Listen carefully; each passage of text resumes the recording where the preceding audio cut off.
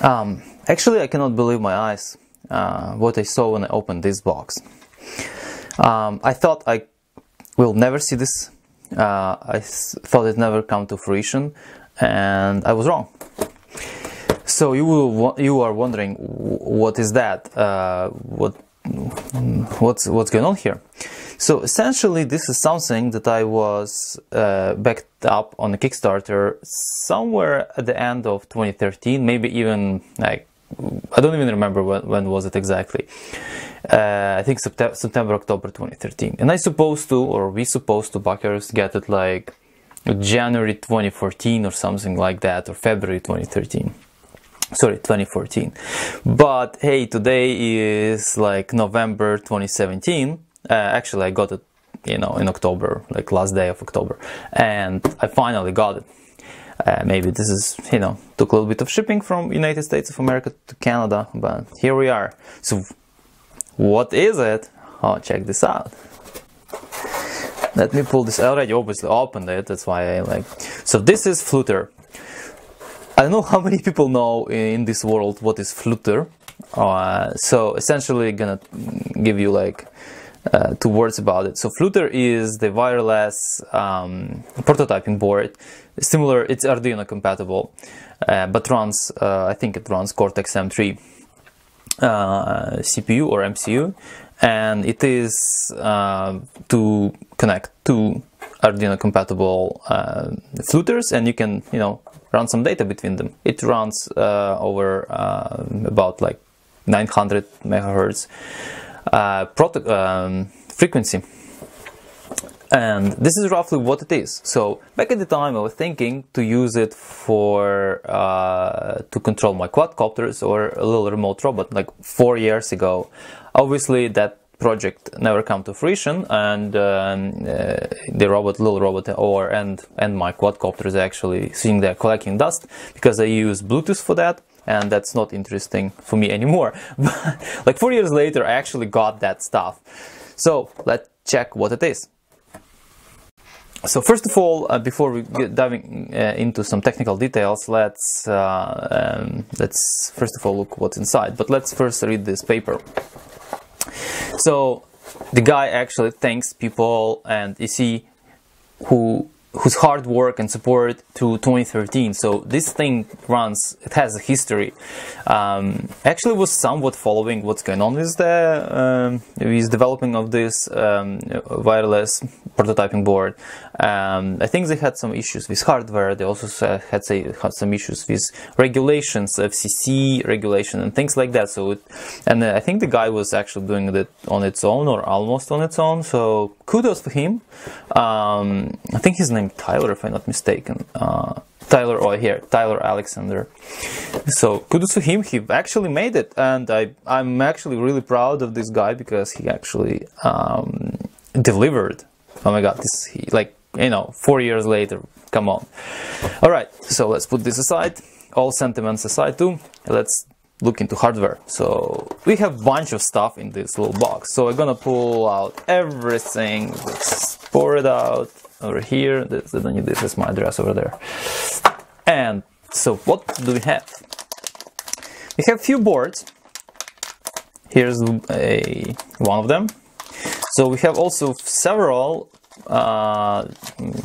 like breadboards of some sort. So I think it's prototyping boards.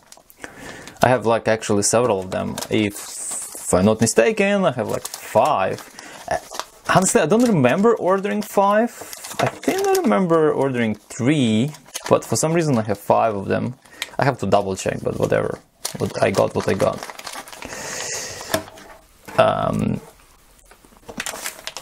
Also, I already pulled out a bunch of micro USB cables, by the way, because it was not properly fitting back in. So also I have 3 Flutter wireless boards over here. Again, the reason why I ordered 3, I do not remember. It's kind of funny. They are point to point. I don't think they can do mesh. And I don't remember why I ordered 3. It kind of doesn't make much sense. Maybe for a backup or something. I don't remember. Anyways, so let's take a look what it is. Okay, let's...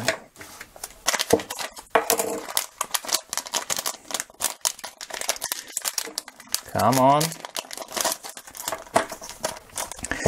So here we are. It's a Flutter Wireless Early Backer Special Edition.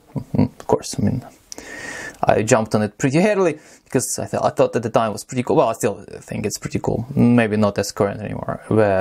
Prototyping thing. It's Flutter Wireless, and it has some headers and antenna. So I ordered 3 Flutter Wireless Pros, which comes with better processor over here and wireless antenna. Because there is a Flutter Basic, it has PCB, you know, onboard antenna or PCB antenna, just PCB, like, you know, PCB tracks antenna. This one has good antenna, so probably gonna be better range. So let's see what we have here. Probably gonna zoom in a little bit more just to get more details. So what can I say? I actually like this board pretty much because it's a nice white and on blue, dark blue silk screen, or it's navy actually. So very nice writing over here. Yeah, neat. Has 2 buttons actually. I don't know what those buttons would do. Probably some. I don't know. Like I still have to see how to use it and how to connect it and things like that, and what it's actually gonna do. What it does out of the box, I have no clue. So hardware wise, it has several chips over here. Antenna connects like this over here. So here's the connect. Anyways, I would solder it like that, and headers are popular headers, or maybe not, depends if how you're gonna use it. It has USB, micro USB. It's supposed to have battery charging. It's supposed to have encryption, so it's supposed to have IS chip for encryption. And this is a wireless transceiver chip over here. So let's look actually what kind of hardware we're talking.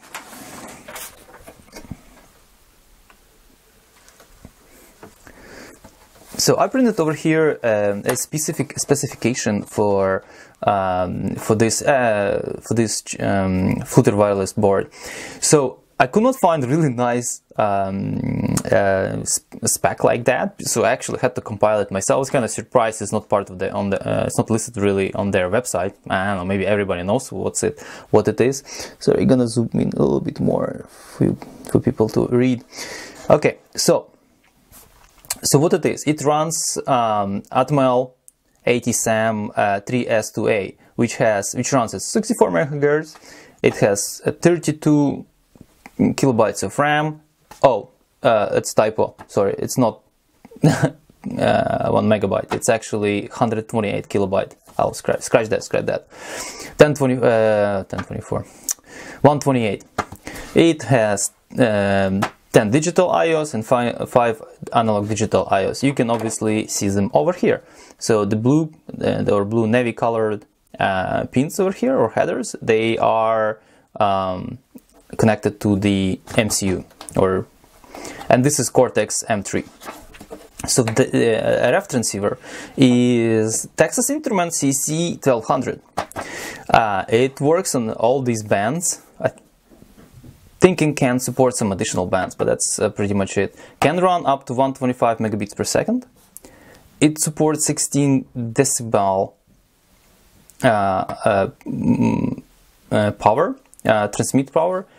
It also has battery charging circuit over here, but apparently I just read a news that somehow there is a hardware bug over here, and this battery charging controller is completely bypassed. So essentially what happens, it goes directly from USB straight to battery, which is pretty bad because if you don't have battery protection, it can fry or explode or do whatever bad things.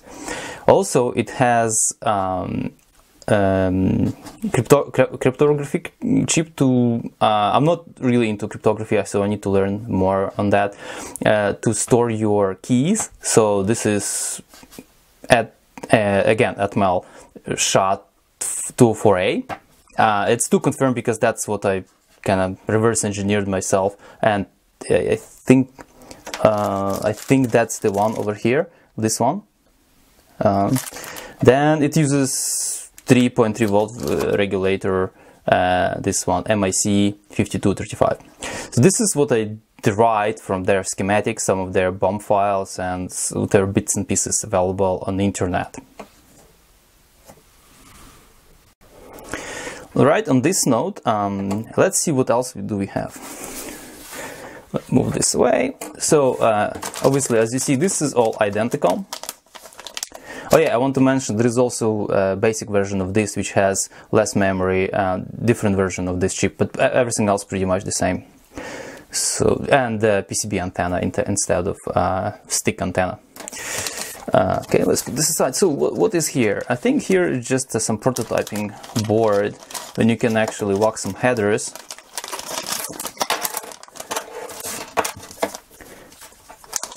And again, it's nice silk screening. I like it a lot. And you can probably put some headers, like this. And you then, you know,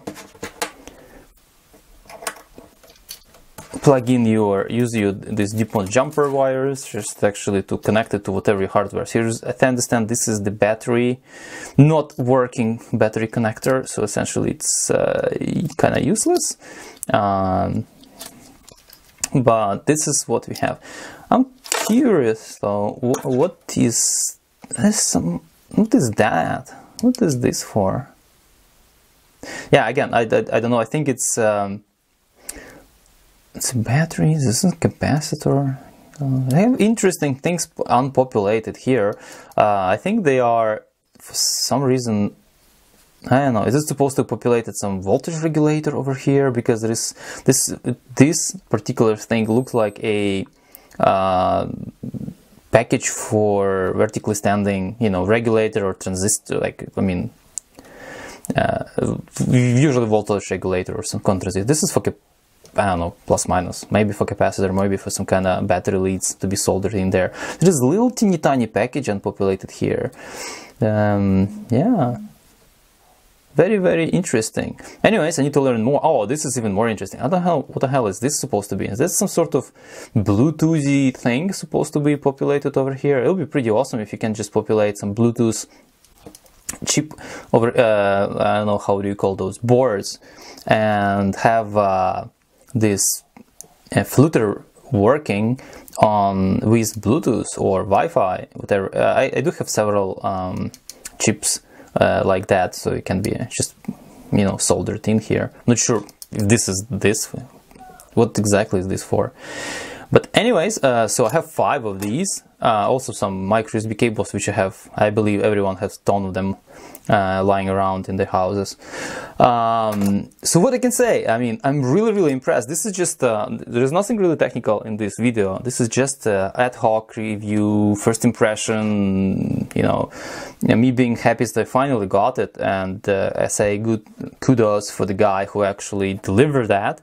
This is really rare that in 4 years you actually get your stuff, this stuff you paid for, or stuff you support. There is a website, there is a community actually of people who play and do something with this stuff. There are some pretty cool, few cool projects I learned in like last day or so, or last 2 days. So you can do. I hope I will get my hands on this and make some sort of something useful out of this Flutter wireless. But my interest these days is more into like sensors and you know, IoT. So this is somewhat IoT-ish. Maybe if I plug in some Bluetooth stuff here or some, you know, Wi-Fi, populate some Wi-Fi chip over here, it'll be kind of interesting to have to work this guy, for example, as the hub to talk to other Flutter wireless devices. So hope you guys like it. See you next time.